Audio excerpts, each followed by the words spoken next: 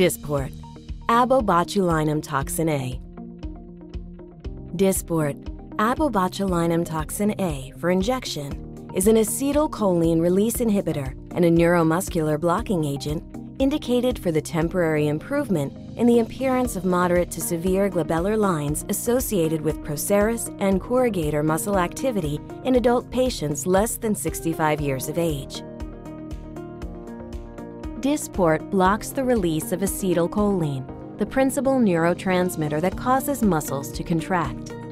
Let's take a closer look at what happens at the neuromuscular junction when making a frown. The nerve signal that causes a frown involves the neurotransmitter acetylcholine, which is stored within the nerve cell in structures called vesicles. In response to a nerve signal, the vesicles move to the nerve terminal, where they fuse with the cell membrane. The fusion is facilitated by attachment proteins called snare proteins, which are present on both the vesicles and the nerve terminal. The most important snare protein to our discussion of Dysport is SNAP25, which is located on the nerve terminal. The pairing of snare proteins causes the membranes to fuse, releasing acetylcholine into the synapse.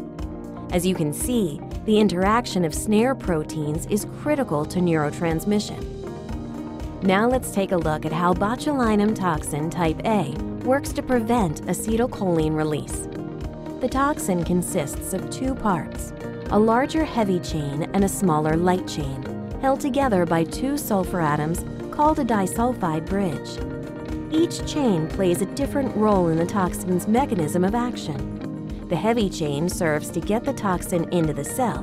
It binds to receptors on the nerve terminal, which initiates a process called endocytosis, whereby the cell engulfs the toxin. Conditions inside the cell cause the disulfide bond to break, and the light chain escapes into the cytoplasm within the cell. There, it cleaves SNAP25 by cutting it at a specific point in its protein sequence.